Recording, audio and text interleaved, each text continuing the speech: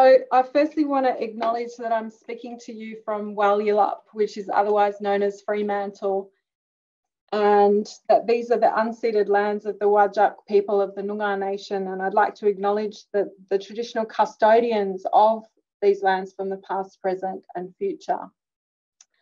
And what I'm trying to do today is build on some ideas that we started to sketch out in the first chapter of this book up here.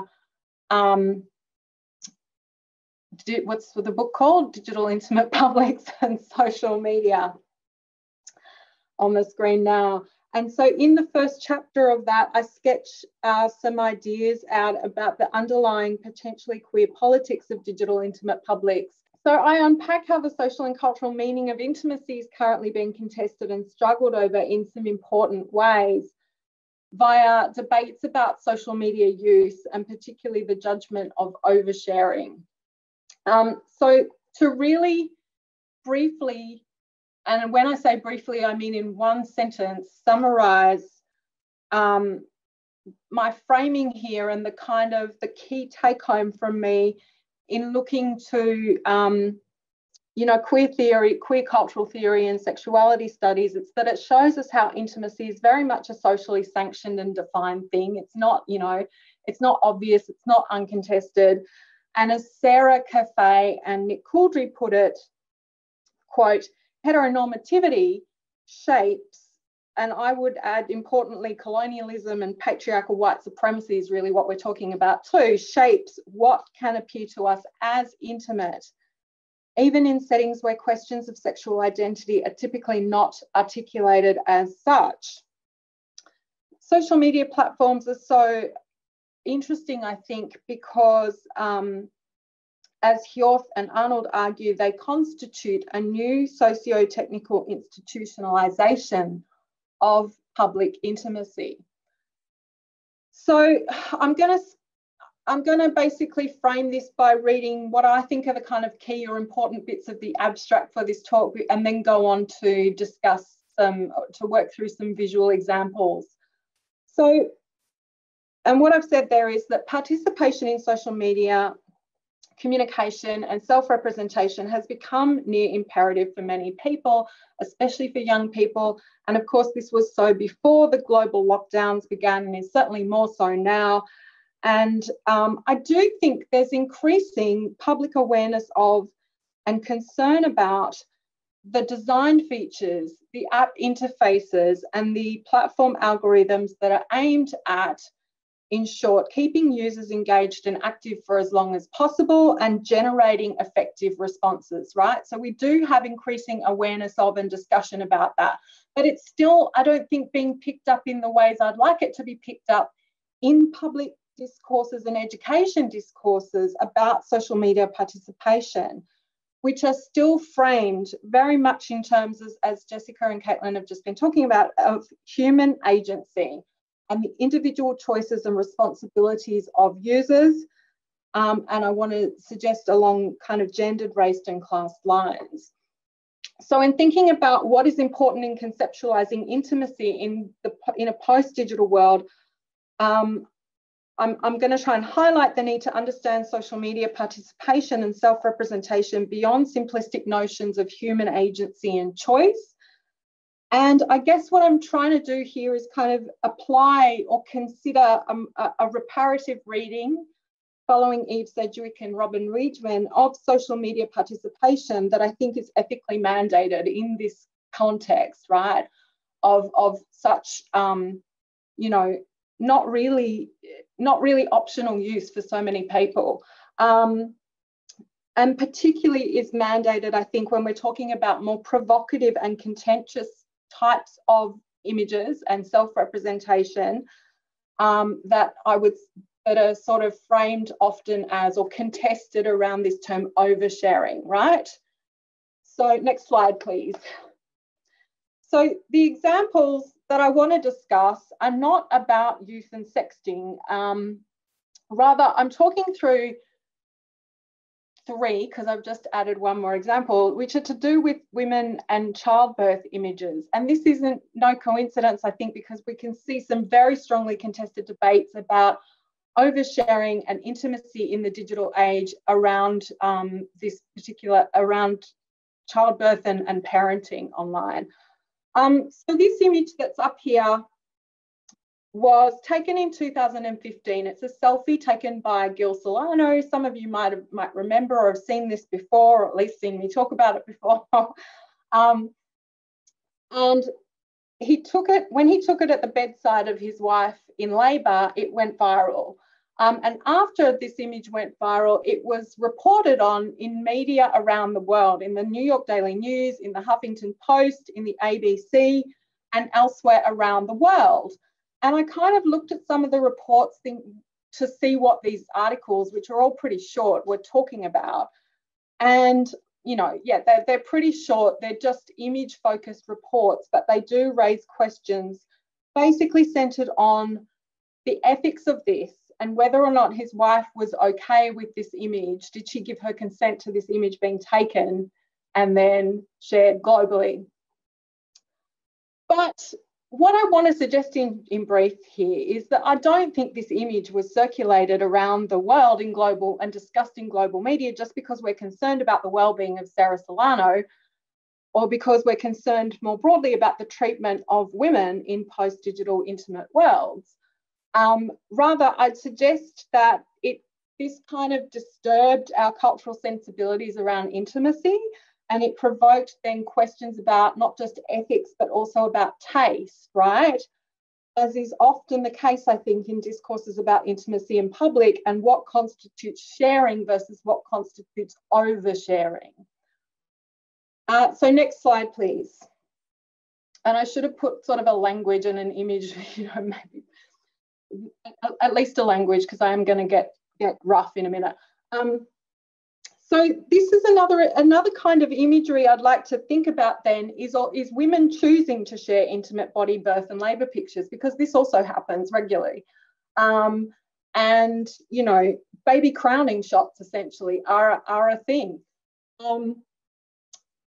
And the image that I'm using here was taken by a birth photography company, Apple Blossom Families, and shared on a popular sort of women's media site in an article about intense birth photos, right? But this has come up in my own feeds. I've seen, and recently a friend, after giving birth, has sent a poll around Instagram asking to her followers, do they want to see the crowning video of her birth? And we await the results of that poll.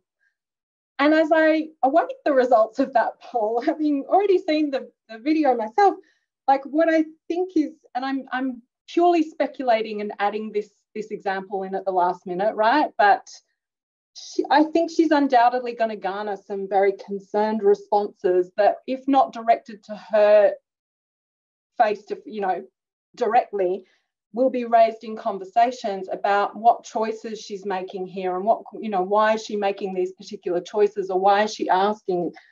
And I think, you know, even just that possibility of sharing publicly crowning baby shots or videos pushes at the boundaries of white middle class accepted public intimacies and privacy and taste. So that's what I'd say about that one. Then the next image I want to think through, and I'll come back to most of these. Can I have the next slide, please? Is of featuring Constance Hall, who's a very well-known social media celebrity in Australia. I don't know if she's very well-known in Europe, but she's from Perth. So shout out to Perth.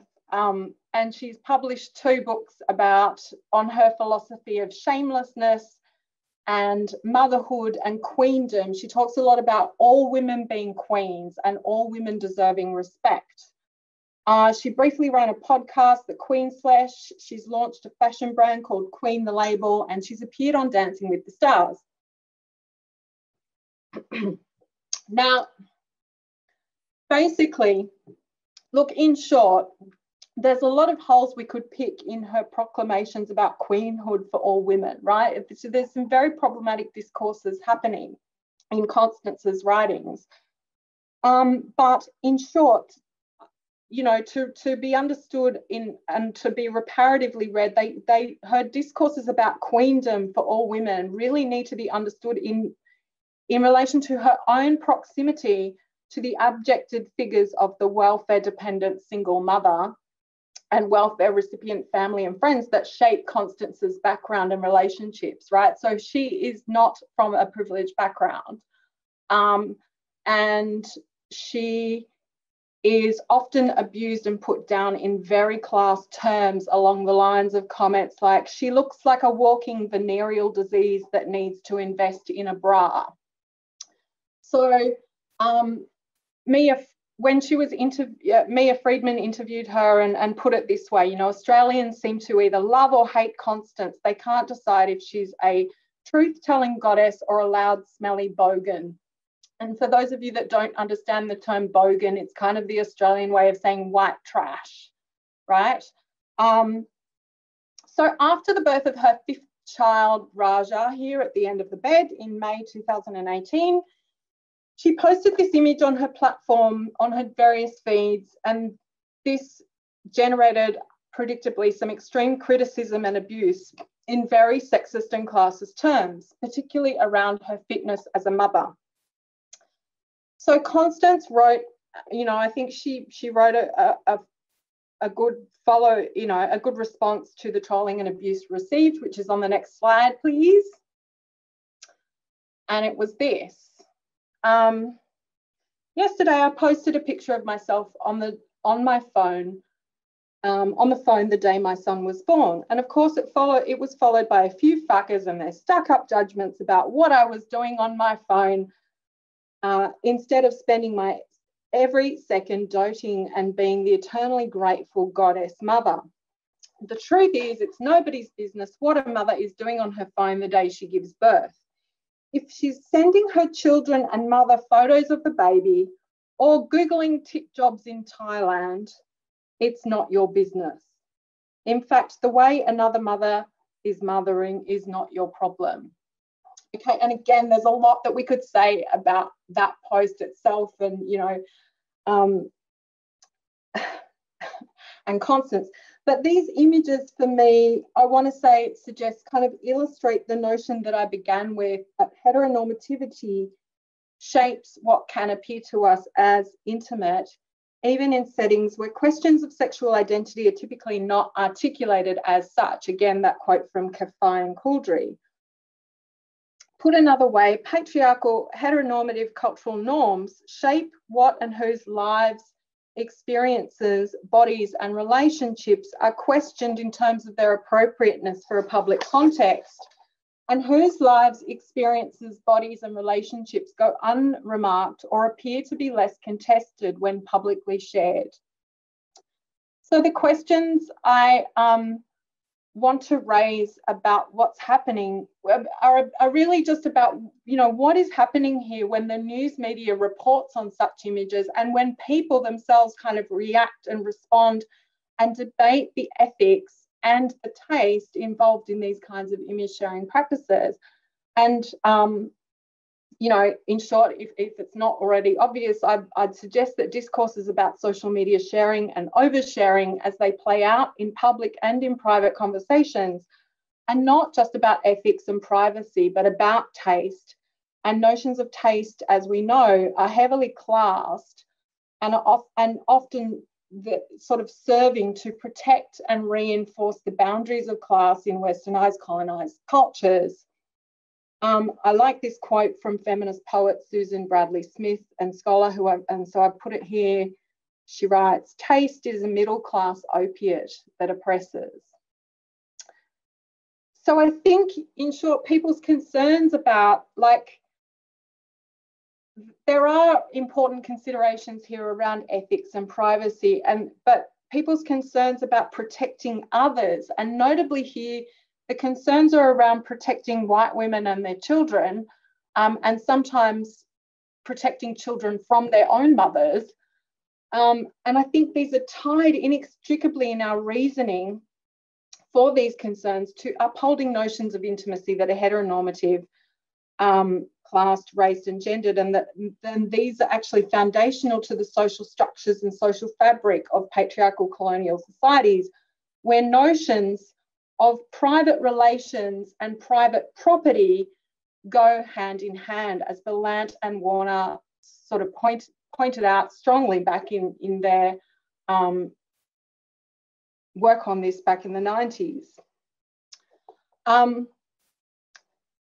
Next slide, please. So these images then also, I think, help us to think about notions of human agency, choices, and intentionality in social media participation, and to consider the role of non-consensual human actions, less than conscious human choices, and the non-human technical affordances and infrastructures that all contribute to the conditions of fast, wide virality of people's shared images. So when Sarah Solano was interviewed back in when this image went viral by BuzzFeed, she was asked about all this, and she said she did not know that the picture was being taken at the time, unsurprisingly. She, and quote, I had been pushing for a few hours, and Gil showed it to me to help take my mind off things and make me laugh. And I thought it was hilarious, and I told him he should send it to some of our friends. The couple then got such positive responses that Gil then decided to post the image on Reddit. And it's unclear in the reports I could find about this if he asked his wife before doing this. And it's since been viewed more than 2 million times. So then, you know, we might also ask some other interesting questions around this, like, what if she had minded that the image was taken in that moment? Or what if, or that it went viral, as many of the articles ask about. But I guess more to my point, well, there's a couple of points I want to make here. First, I want to ask, following Michael Warner on publics and counter-publics, right? Who is the readerly public being constituted here in articles about this image and around the notion that Sarah Solano, you know, that women giving birth might feel that this image, which is a kind of joyful, loving selfie taken by her husband documenting the moment of their labour, would or should likely be a source of public embarrassment or shame or invaded privacy. So I think it's in relation to debates about oversharing and about intimacy in post-digital publics. I think it's really important for researchers, for educators and policymakers to think very carefully and critically about where the urges towards protection and privacy come from, and the social structures that play into this, and what is it that we're seeking to protect and uphold when we judge something as too intimate for public platforms, right?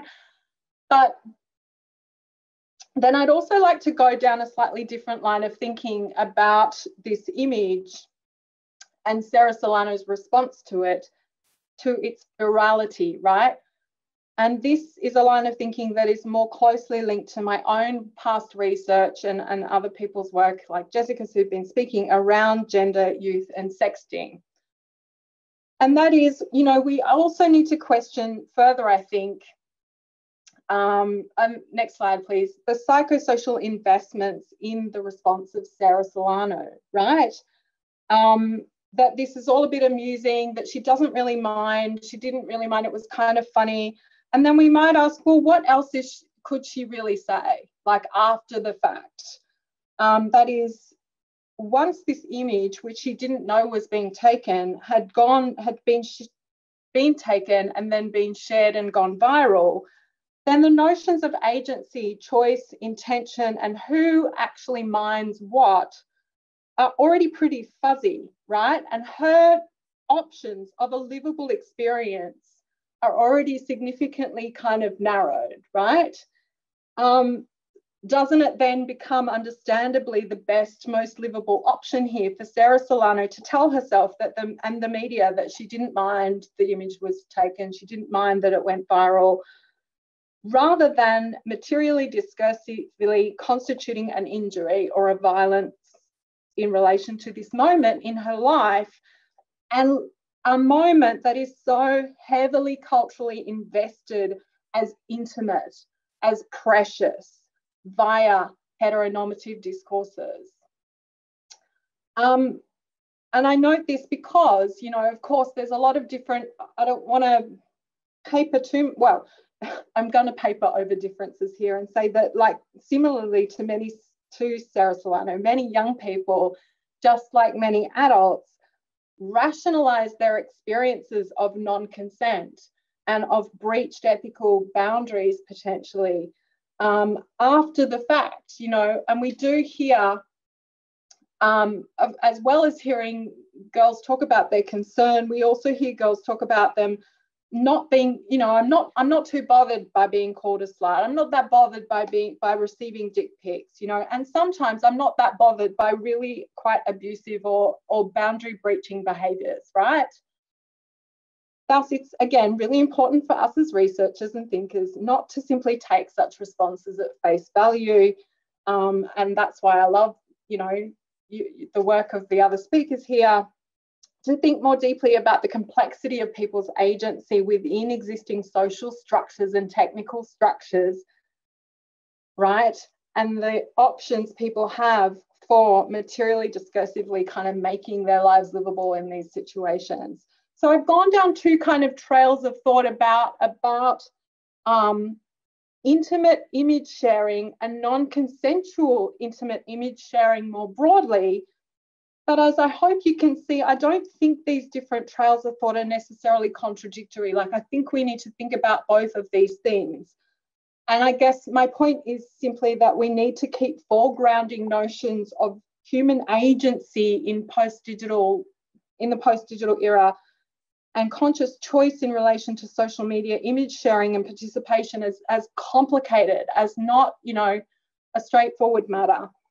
And then also, as I've been talking about, in publicly debating and discussing everyday social media image sharing practices, and in discussing safety, cyber safety, protection, and sharing versus oversharing, researchers, educators, health professionals, media commentators, and you know, all of us others have a role to play, right, in either challenging or reinforcing heteropatriarchal cultural discourses and judgments about whose lives and experiences and relationships and emotions can be shared with publicly without much apparent contestation and whose cannot.